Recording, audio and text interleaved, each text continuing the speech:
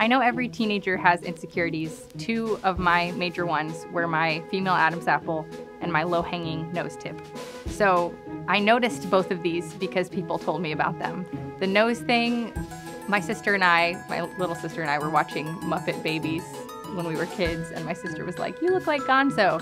So I kind of carried that with me and noticed that before I grew into my face, when I would laugh, my nose would hang down extra, and I was really self-conscious about it. And so at lunch, when I'd be with my friends, I would just casually act like I was covering my mouth to laugh, like some people do, like, ha ha, except I'd go, ha ha ha, and I'd push my nose up when I would laugh. So that was one thing. And the other thing was my Adam's apple, which I didn't know about until I heard some guys in the hallway one time looking at some new person who had just walked into the school with a short haircut, and they were like, "Is that a guy or a girl?"